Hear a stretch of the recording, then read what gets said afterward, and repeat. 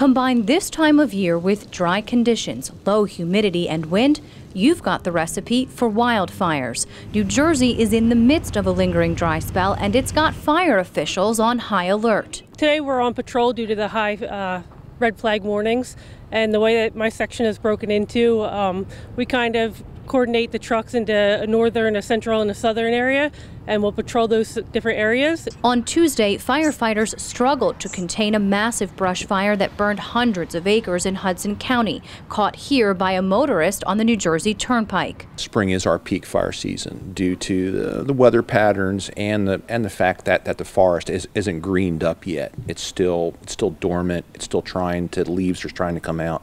So the sun's able to beat directly on the forest floor. So when we have these higher winds, it is rather tough. We need to be able to get out in front of the head fire to be able to either use a backing fire or use the aviation units that we have. For New Jersey forest fire wardens like Ashley House, patrol areas include sections of the 100 million acres of pinelands. The environmentally sensitive tract reaches 7 counties, hundreds of communities, and is highly flammable.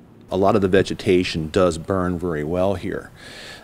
The issue is we also have a high population. Roughly 500,000 people live or work near the Pine Barrens, making its fire hazard the subject of a recent article by Rolling Stone magazine. The single most destructive fire in U.S. history could occur not in the American West, but in the Northeast. New Jersey Forest Fire Service has taken up a number of recommendations since the last major Pine Barrens fire in 1963, which did kill 7 people and burn 190,000 acres. We have a lot more cooperators now and a lot more able to get a lot more help. The department also completes prescribed burning, done from January through March. This year, they burned almost 18,000 acres. Another recommendation they've met: adding more aircraft. On conditions like today, these helicopters will be prepped for flight hours in advance should they be needed. They have the capacity to hold up to 325 gallons of water in these buckets,